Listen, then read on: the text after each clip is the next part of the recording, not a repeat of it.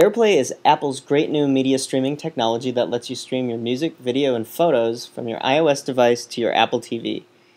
AirVideo is an iOS app that lets you stream any video from your Mac or PC to your iOS device, converting it on the fly if necessary. So wouldn't it be great if you could combine these two things? Then you could stream any video in any format from your computer to your iPad to your Apple TV. But because AirPlay's APIs aren't yet available to developers, AirVideo's developer says he can't add this functionality to the AirVideo application. Fortunately, if you want to jailbreak your iPhone, iPad, or iPod Touch, you can install a little hack that will let you stream anything from AirVideo directly to your Apple TV. Here's how to do it. This is very easy to do. First, you need an iOS device running iOS 4.2 or greater.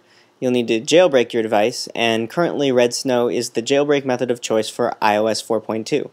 Once you're jailbroken, you need to jump into Cydia. Cydia is the package manager that should now be installed on your device, and download AirVideo Enabler. You don't need any special repositories, you should just be able to search for it, download, and install. And that's all you need to do to make this work. Just make sure you restart your device before you expect it to work. AirVideo Enabler doesn't work perfectly, however, so let's take a quick look at how you can use AirVideo to the best of its ability to stream media to your Apple TV.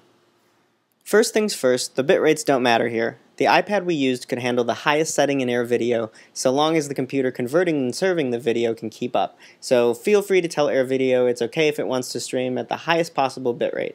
For reference, that's 2,560 kilobits per second, and you can set that in global settings in the AirVideo app. The only thing you really need to worry about is when you start streaming to your Apple TV. We found that if you don't let AirVideo get a pretty decent head start of at least a few minutes in the conversion process, streaming will fail. If you let it convert for a little bit before you get started, however, it works like a charm.